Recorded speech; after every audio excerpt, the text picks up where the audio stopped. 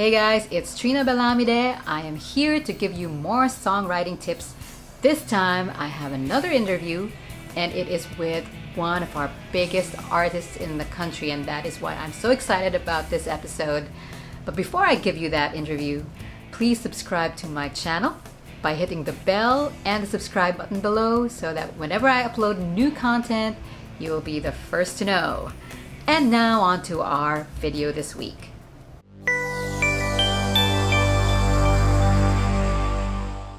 My guest for this week is a rock star, like literally a rock star. He is Rico Blanco. He was one of the founding members of a band called River Maya.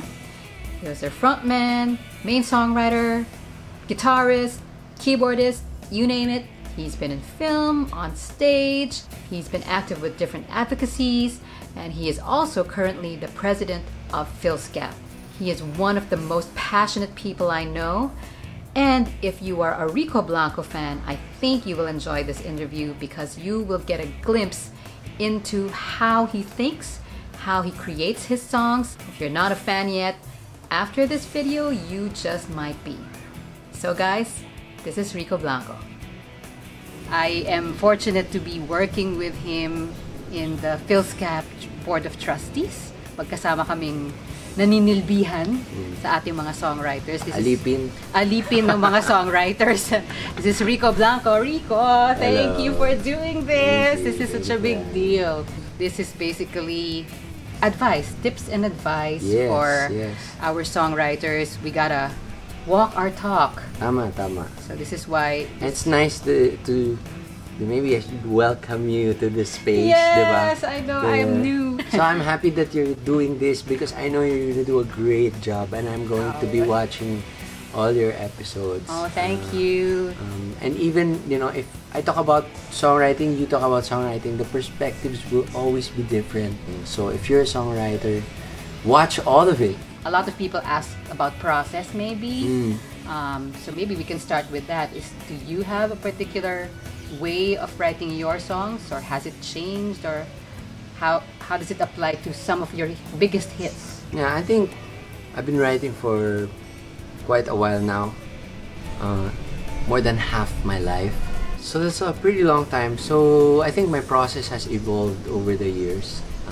I wrote my first song when I was maybe 13, and by 18 I was writing stuff like 214, and by 20 I was writing, you know, Awit ng Kabataan, Himala.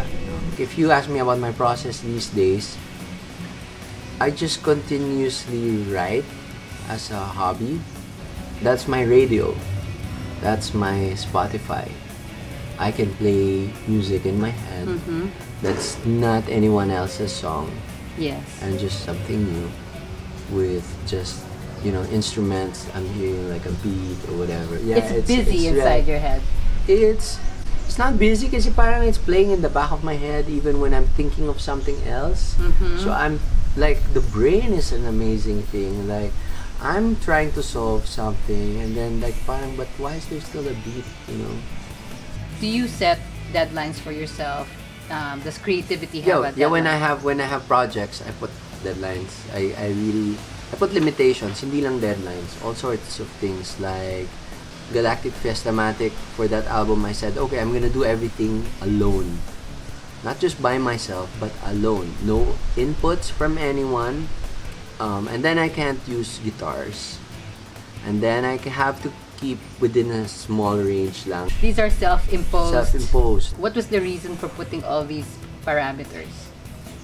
To make things fun. And exciting. For me, yeah, like where do I go, diba? Like, where do I go? Okay, you're gonna fuse tribal, Atiatian music and electronic music, okay? And then you add these rules. A thing that works in rock and roll, diba? I dissected it in that album. Why do people use the crash cymbals? I analyze it. Okay, tension release, it puts them to a new space every time it happens. The stereo spread is, you know, or like there's like unclear things and then it fades into clarity again. So, so there's distortion in that part and then it becomes clear. And that new noise distortion So I just replace it. Okay, what did you replace So it for with? sometimes it will just be simple. Everything is mono in the verse, and there's like a screech, which replaces the drum fill. Drum fill is just the drummer stopping, and then so you lose the beat for a split second, and then pagbalik sa chorus you recover. Yeah. So I would put in a car screech that I stretched the audio, so and then in pagpasok ng chorus, from a mono field of whatever the synth was doing, it becomes stereo, and you don't need a crash. Yeah, you may release, and then like it's like whoa. It's just galing. It's just to differentiate one part from another. Eh.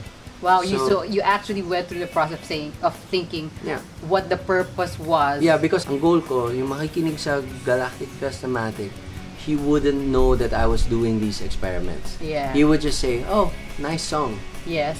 I didn't want to call attention to myself now. Oh, he did that. Yes. He did not use this. And this was why. Yeah, I came into the band scene in the 90s, and distortion kami pag chorus, full. Tapos pag verse, very Nirvana, di ba? Clean, no? Ganun sa chorus. And which became a habit, good or bad, it became a habit. And sabi ko, why? And then I analyzed, okay, the bigness of rock, wala pala sa gitara. It's the space, the perceived space. So, I put a lot of reverb on the snare. Yeah. You can have a ukulele, it still be rocking because the space. It's the same. It achieves the same effect. Oo nga. It's like a crowd. Yeah, and that delay. That the reverb has some noise qualities to it. That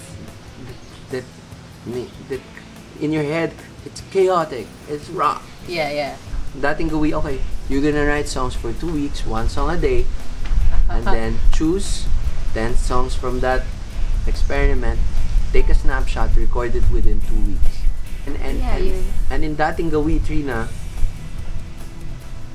I said, you're only allowed to use things that have been used in rock and roll. Baliktad yung ginawa ko. Yung isa, wala akong gagawing cliche. Ito naman, wala akong gagawing innovative. And yet the product should still be sound fresh. Yun naman yung experiment. Is it because you like to challenge yourself? Definitely. That's the game. Like when I was young and we weren't doing music, I was this kid. Now wherever we go, my siblings and I, my cousins and I, we're never bored because I would create games. Creative people are hardly bored because if your mind is always doing something. You can say that. I always say also that boredom is not in my vocabulary. I've always said it. I've never been bored. Diba? I am bored of something, so I move to something else. Something else. One of the campers was asking me, we're in a songwriting camp. Yeah. And one of the campers was asking me like, how do you know what your sound is? I said like, I never thought about my sound. I thought each time I was trying to make something completely different from my old stuff. Oh. And then 10, 20 years later, people go, that's the Rico Blanco sound. Yeah. I'm like, what is that sound? Hindi ko alam. Okay. Sabi ko, leave it for other people to figure out. Like, don't be conscious. I wasn't conscious of my sound. Yeah. And it wasn't, it wasn't like, this will be my sound, so. I was trying my hardest to not sound like anything I released. Each time I try not to sound. That's kind of heartening for me because I always say, who was I talking with? A few other people saying, because I've been writing songs for other people all my life, if you ask me what my sound was for myself, I wouldn't know how to answer that. I don't even know what I want for myself. But same. So it's interesting because from what you're telling me, I see very much an artist. Really? But at the same time, you'll also say that in some ways you're a designer because you did work for an agency, you work for a client. Yeah. Do you put on a different perspective or hat when you write for other people as opposed to yourself? I find it easier to write for other people because andun na yung parameters eh. Yes. Yeah, and I take my inspiration from, I can hear their voice. Yes. For many years, I could hear Bamboo's voice when I'm writing Yes. songs, no? And then all of a sudden, I had to write for myself, okay, what is my voice? Yeah. Yeah. And so, to this day, I don't know. I even have surveys Totoo? minsan sa mga friends ko, which is ano ba yung Rico Blanco voice na pinaka-gusto niyo? Which song? Ako gusto ko yung nervyoso, mababa lang. Ako gusto ko yung sa Your Universe, yung parang The Cure. Yeah, yeah. No? Tapos, ako gusto ko yung parang Lennon na lasing na sa ganito. Ako gusto ko parang U2 ka or may David Bowie voice ka na yung baritone ko. So I really... Oo nga, and that's just a result of just putting out things. And then sila na yung nag-decide ng kung ano yung voice mo, no? So sometimes I go when I'm writing, ini-imagine ko yung kanta ko tumutugtog sa radyo. And kung anong boses ko, para lang matapos ko yung kanta. Yeah. Oo nga, no? Parang i-view mo as kungyari parang different artist. Imagine ko, like, si ano yan? Para matapos ko. Kasi nakakalito pag sa sarili mo. And I don't particularly like the sound of my voice. So that's an extra challenge. Do have a range. Yeah. So with that range comes a problem of options. Like, okay, ito lang yung... saan ko susulat tong kantang to? Medyo wide yung range ko Okay. Na I go deep to like, like so. That gives you more notes to play problem with. Nga. Kasi anything goes. That's why I make rules. That's why you said, It's cool. That's interesting. What's your advice? General advice or specific advice to new songwriters? Because there's so many that want to make it. Where do you start? What should you prioritize? Or how do you get to where you are? Gawa lang kayo ng gawa. Don't listen to anyone. Really, that's it. Really, that's it. I mean, listen to people if it inspires you para magpatuloy ka.